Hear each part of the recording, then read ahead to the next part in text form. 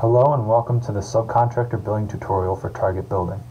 This video will walk you through the invoicing and billing processes that we use on Procore. First, you will receive a Procore invitation in your email.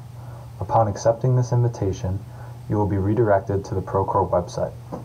If you do not already have an account, you will be prompted to create one. If you already have an account, you will log in. Once logged in, you will be able to view the project page where you can see general information about the project. You will also be able to view other projects by clicking the Project drop-down menu. Under the Project Tools drop-down, you will be able to access Core, Project Management, and Financial Tools. Eventually, you will receive a Procore email prompting you to break down your schedule of values. Upon clicking Go to Procore and logging in, you will be taken to a page where you will edit your SOVs. To add a line, click Add Line. You can then type the description and the scheduled amount for that line item.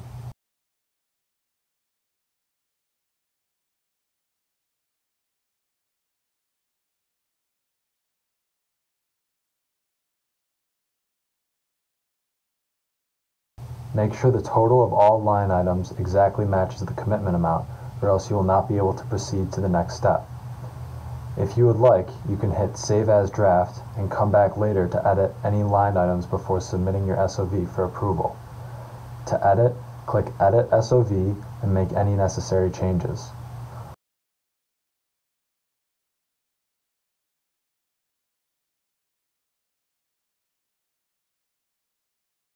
Once your SOVs are ready to submit, click Edit and scroll down to the bottom and hit Submit for review. Then hit Submit. Make sure your SOVs are correct before doing this, as this step cannot be undone. Once submitted, your SOVs will show a status of under review, and once they are approved, will show as approved. Once a billing period has opened up, you will receive a Procore email inviting you to bill for this period. If you have nothing to bill, simply click No. If you have something to bill, click Yes, log in, and you will be taken to a new invoice page. This will show you details about the billing period and, importantly, when this invoice is due. First, enter your invoice number. Then, for each line item, enter any work completed that you would like to bill for. Subtotal and retainage amounts will automatically populate below.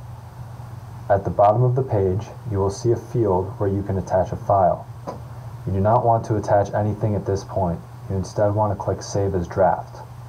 This will allow you to then export your AIA to a PDF.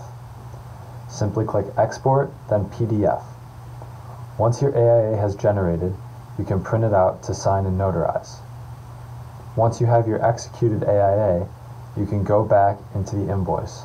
Click Edit, scroll down, and attach your AIA by clicking Attach, selecting the file, and hitting Attach. Once you are ready to submit, hit Send to send your invoice to the PM for review. In some cases, a lien waiver might be required. If this is the case, you will not be able to save your invoice draft until a lien waiver is uploaded. All previous steps for entering invoice amounts will be the same until you get to the attachment section. Here you will upload a signed lien waiver, hit Save as Draft, then export your AIA to a PDF. Then you can print, sign, and notarize, and once you have your executed AIA, hit Edit Invoice, scroll down to attach your executed AIA, and then send your invoice to the PM for approval.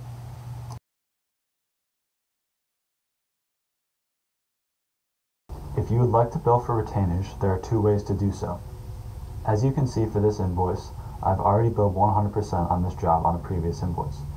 You can see here the amount of retainage currently being held as of the most recent invoice.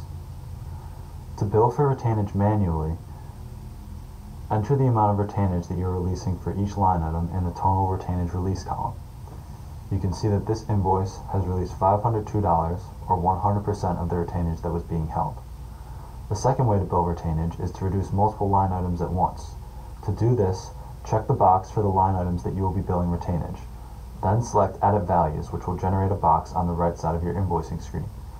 In the box for retainage release, type the percentage of the total retainage held that you would like to release.